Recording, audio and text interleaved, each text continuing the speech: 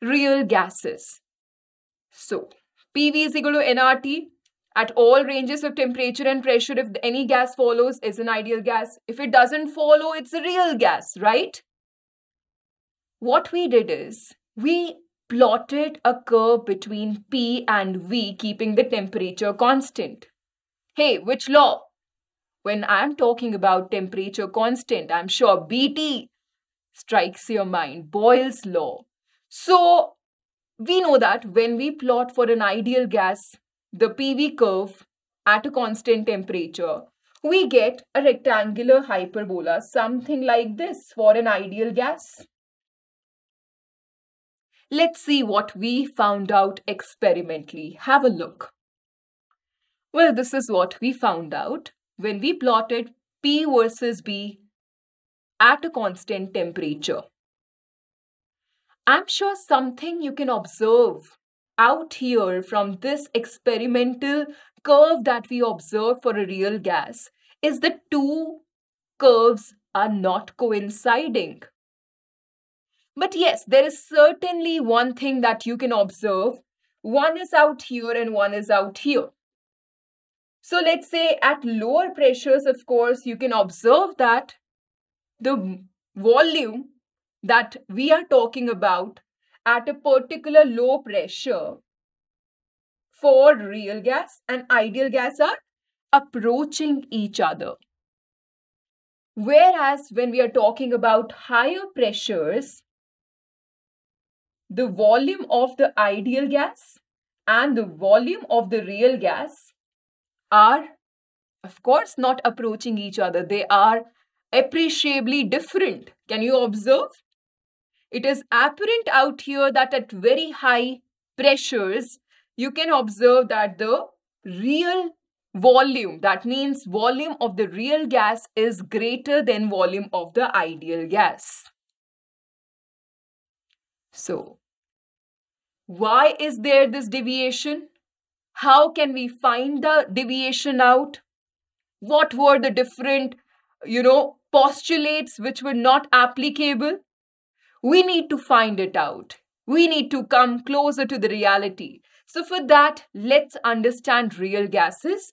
I'm sure the definition is crystal clear that gases which do not obey ideal gas equation under all the conditions of temperature and pressure. So any gas which does not fulfill PV is equal to nRT is a real gas when at all the ranges of temperature and pressure. Now, for more clarity, we need to have a look at very important PV versus P curve, right? PV versus P at constant T, which law? Which law? Of course, BT, Boyle's law.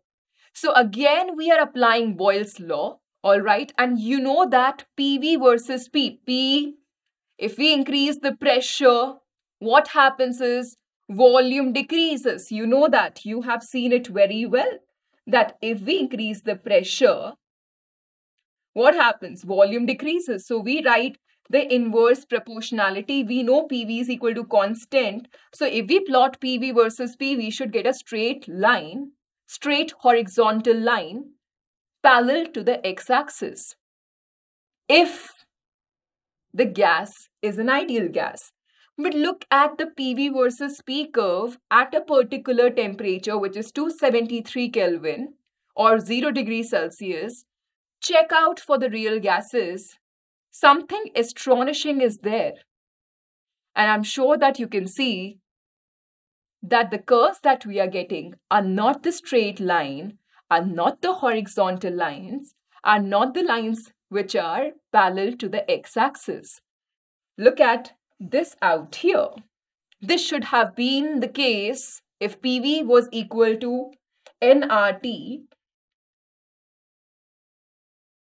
right? But this is not the case. What is the case is rather, look at carbon monoxide, methane, hydrogen, helium.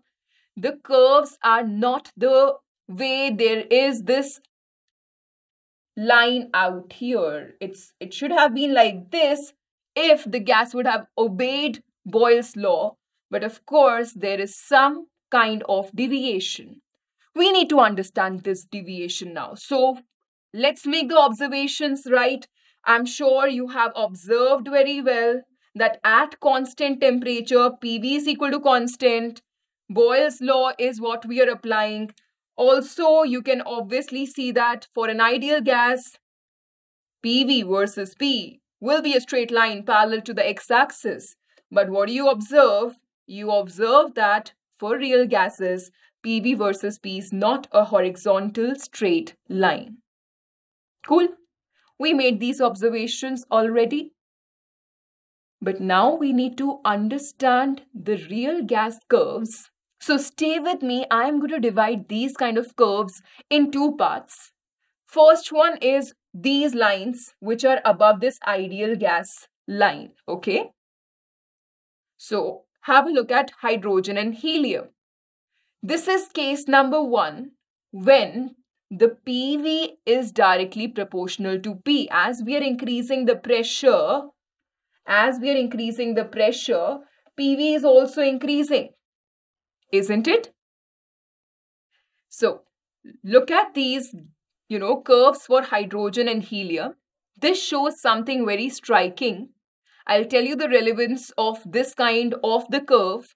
Right now, what you observe is as the pressure is increasing, the PV is also increasing. Mind you, temperature is kept as 273 Kelvin. It's an isotherm that we are observing for two of these gases, helium and hydrogen.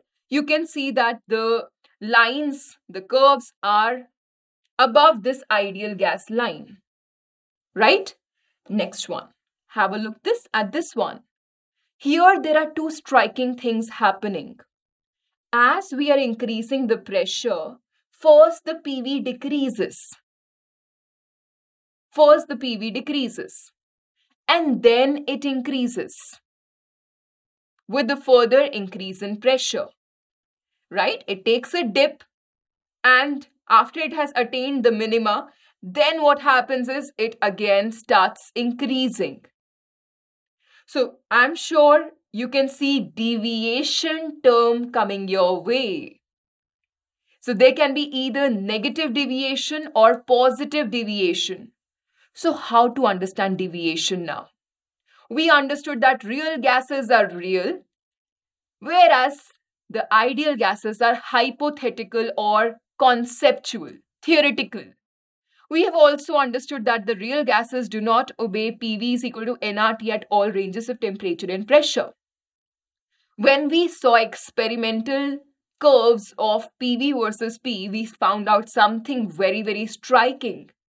We found out two types of curves where when we were increasing the pressure, PV was directly proportional, PV was increasing as well. And the second one, when we were increasing the pressure, PV first decreases, and then with the further increase in pressure, the PV also increases. Now, we need to understand Z, which is compressibility factor, which helps us in understanding the deviation. So what is this compressibility factor that I am talking about? It is nothing but the extent to which a real gas deviates from the ideal behavior. What does it tell? It tells about the extent of what? Of the deviation. Deviation between what? Between the ideal gas and real gas behavior. Alright? Now observe something very important. I have written the term Vm out here. Right? What is this? So you know that whenever we take moles equal to 1, volume occupied by the gas is called molar volume. So molar volume is the volume occupied by the gas when moles are equal to 1. You know that at STP, we take the molar volume of 1 mole of a gas as 22.4 liters, isn't it? Some basic concepts of chemistry. So have a look. We are writing Z is equal to the molar volume of the real gas divided by molar volume of the ideal gas, right? Also, do you remember PV is equal to nRT? If I am keeping n equal to 1 and we are talking about ideal gas, this becomes V molar ideal, right? We get V molar ideal is equal to RT by P, right? Why don't we substitute? Let's substitute. Do you see that if we substitute the value of molar volume of the ideal gas, this is what we get.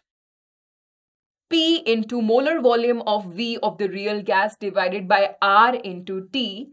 This is what is Z, the ratio of PVM, that is pressure into molar volume of the real gas divided by RT. This is the compressibility factor Z, or we can simply say molar volume of the real gas divided by the molar volume of the ideal gas.